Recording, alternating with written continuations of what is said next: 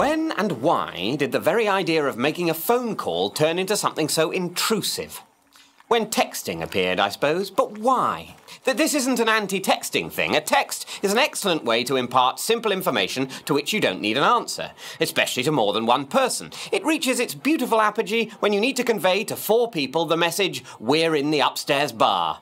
I don't even know how upstairs bars worked before texts. But for anything more complicated than that, especially anything requiring discussion, the easiest way to sort something out is still talking to someone directly. And since we all own devices that allow us to do precisely that, why have we suddenly got so shy about doing it? The assumption is that everything is quicker and easier to sort out by text, which it's just not. Certainly not for those of us who are constitutionally unable to write Mon24, but have to write capital M Monday, the 24th TH. But even for normal people, as I expect you wrongly like to consider yourselves, it's not that easy. The texts I most hate are the ones which say something as lethally open-ended as, "Let's meet up. When are you free?"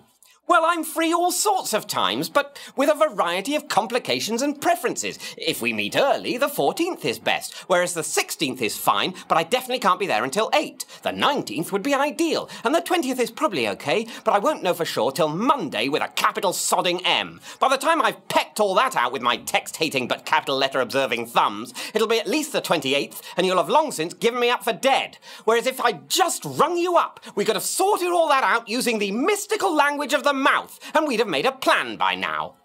And if you can't answer, that's fine. I'll leave a message, which I'd like you to listen to, by the way, because in it I'll have said the thing I was calling you up to say. I really don't understand why people call you and say, "Oh, I saw I got missed call from you, but I didn't listen to the message. What was it?" Well, the message was the thing I said, in the message. That is very much what message means. When I get a call saying, "I saw I got a message from you, I haven't listened to it," it takes a great deal of willpower to resist saying, "Well, I tell you what, ring off and call me back when you have done."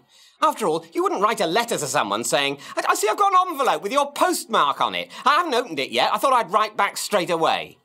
The point is, replying to an email is a massive chore. Replying to a text can be a small chore. Answering the phone and having a quick chat is no chore at all, and nor is listening to an answer phone message, so let's not be afraid to do it. After all, we managed it in the presumably more formal old days.